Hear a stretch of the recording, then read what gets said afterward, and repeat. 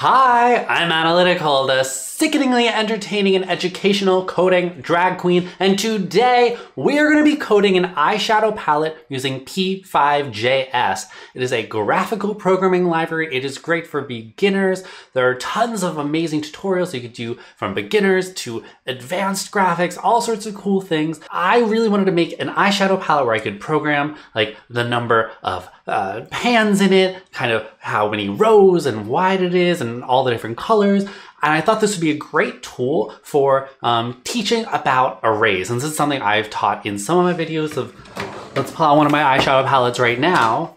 I say, my eyeshadow palette is an array. I've got this whole grid of things in there and I want to know how to organize them. So I figured if I could program one of these, this could be a great way for when you're learning to code or when I'm teaching coding, or if any of you out there are teachers, you could use this eyeshadow palette as a resource and code with it and use it in your examples. I don't really know how it's gonna go. I am actually recording this live on Twitch. So if you are interested in seeing me make tons of mistakes as I do this, feel free to follow me on Twitch over there. Again, I think I mentioned this in my recap of 2021 video. I'm learning, I'm trying to grow myself, make more content, push myself to learn more. And this is one of those things. I'm gonna live stream on Twitch, doing these different coding projects and see how they go. All right. Let's dive into processing. It's a JavaScript library for creative coding. I've been playing around with it on live stream, trying to build some cool graphics like this that I can animate. And if you actually see the border of this video, we're using this graphic we coded in one of my live streams as the background. I thought that could be a cool idea. Code some graphics for yourself. I highly recommend this, and also a huge shout out to the coding train, Dan Schiffman. He's got tons of amazing videos for if you've never coded before, starting off with the computer science fundamentals all the way towards building like really advanced graphics, all sorts of like cool things. So the first thing with processing, we've got my canvas. I want to pick X eyeshadows that I want to put in my palette, draw them out, and then have like a rectangle surrounding them. That's really like the basics of what I want to get done here. Let's set up some variables, num eyeshadows, and maybe we'll do number of rows, but let's just start with this for now. So then we need to do rectangle. Let's do 40 by 80, each having a radius of 20. That sounds good. Okay, that's not good. This is our first eyeshadow pan. It's a rectangle with a rounded corner. So now if we want to add a bunch of these, we would do just a for loop over that. So for let I equals 0, I is less than the number of eyeshadows, I plus plus x times I. Let's spread them out significantly more.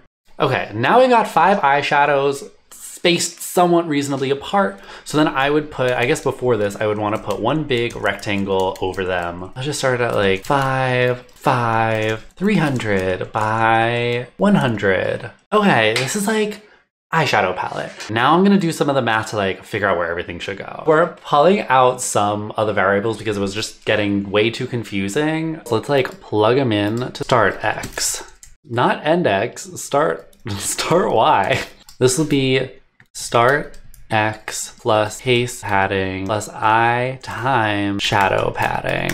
And then this is gonna be the same, or no, this will just be start Y plus case padding. Shadow width, shadow height. I mean, it didn't work as well, but now I can change all these variables and it's not that big a deal. So now I can just change shadow padding and it increases. I just want this to be like 1.5, which, I mean, that's what it was before. Maybe 1.25. Amazing, we love it. And then this will be case padding times 2 plus, okay, this is harder. I'm gonna need to calculate this out.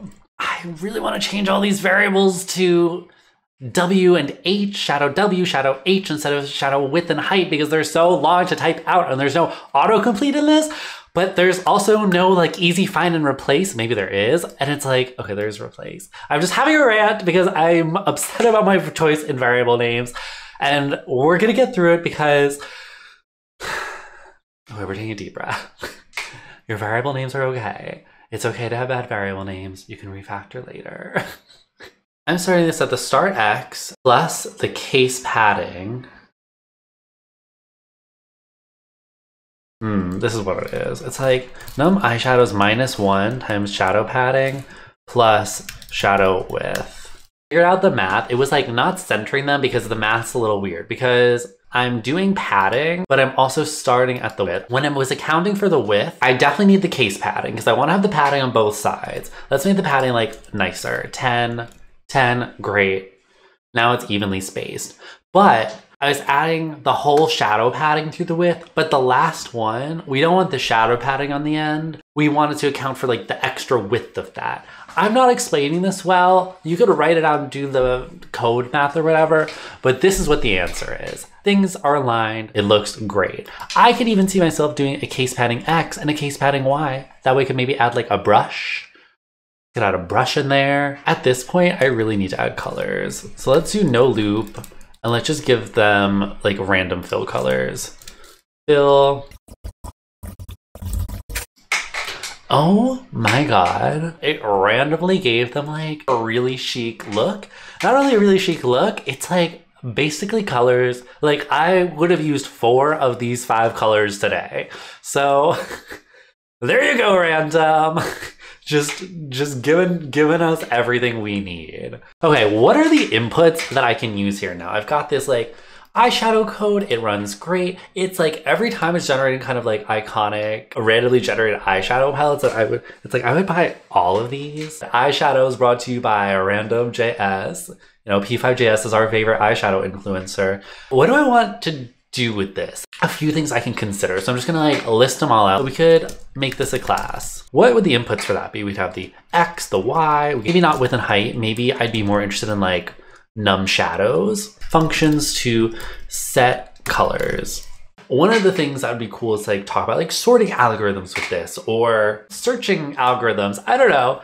We'll think about those. See if we can add some more depth and more like gradients.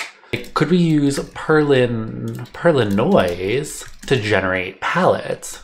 That could be interesting. And then also, what if we wanted to have eyeshadow palettes that had like different shapes, like multiple rows or a brush, or if we wanted them to have names for colors?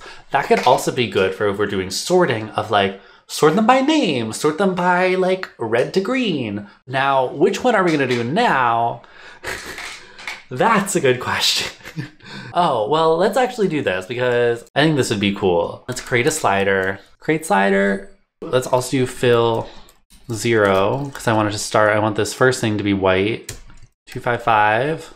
And then I would like the num shadows equals num slider dot value. Oh my God. Wait, why is this so good? Why am I so good? Now imagine if instead of your first programming assignment was, instead of create a rectangle, it's create an eyeshadow palette, do the colors, all sorts of cool things. So many cool things we could do with this. Okay, we set up some random seed, that way we could have it be random every time we run it, but not like flicker every time. And because I'm using a random seed, every time I like change the number of shadows, I can change the slider and like have it like be flexible and cool, which is super fun and interactive. So now we're gonna do the fun part, which is making a class. We need our constructor. Let's just like bring in all this. Oh wait, this is cool. This is cool. If you don't know about this, if you hold down Option or Alt, I mean, you might have to look it up.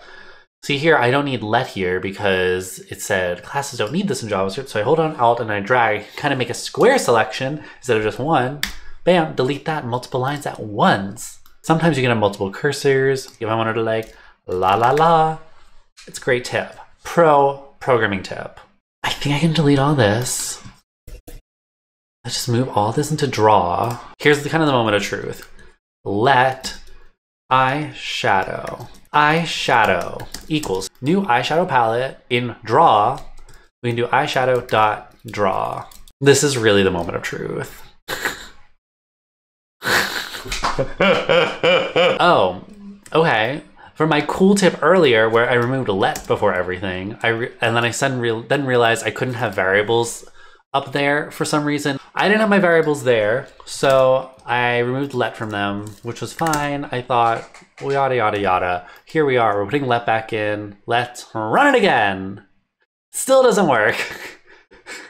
Oh, now because I'm in a class, gotta have my magical keyword this, and this is for start X and start Y. Gonna use my magic mouse trick again. This dot. It's a really good trick if you don't know about it. We're running it again. Why am I such a creative genius? Let's now move it over a little bit. We can still use this. We will have to figure out like all the right ways to do this, but I think this is a good place to stop our video for now. We were able to create an eyeshadow palette using processing p5.js. It's not the most glamorous, but it's a good start. We've got a class for it where we can take in an X and Y for our constructor or leave them optional, which is always fun. And then in our draw function here in our class, we do all the draw stuff. Maybe we'll need to refactor that more or whatever, but we're just kind of getting started. I'll probably do an analysis of like, where are the places that I want to use this and what kind of lessons, and then figure out, okay, what is this code? What does this class need to look like to make those things a success? All this code is going to be in the description, so you can go and copy it and play around with it, do your own stuff with it, which I think will be very helpful for anyone who's also on their own coding journey. Thank you so much for watching. Please make sure to stay tuned, and hopefully you will come join one of my Twitch streams where you can see the fun as we debug things like this, work on new projects. I have so many new things I want to learn in 2022. I think coding is always about learn new things, and a lot of people don't show their learning process, and it's like, that's really where you get a lot of value from, is see how other people learn, I think, because we spend so much time going to different documentation pages. We even had to pull up a YouTube video teaching how to do this because I had no idea what was going on. If you like this video, share it with your friends, leave a like, heart, comment, subscribe, whatever. It was great to have you watch. Thank you, goodbye.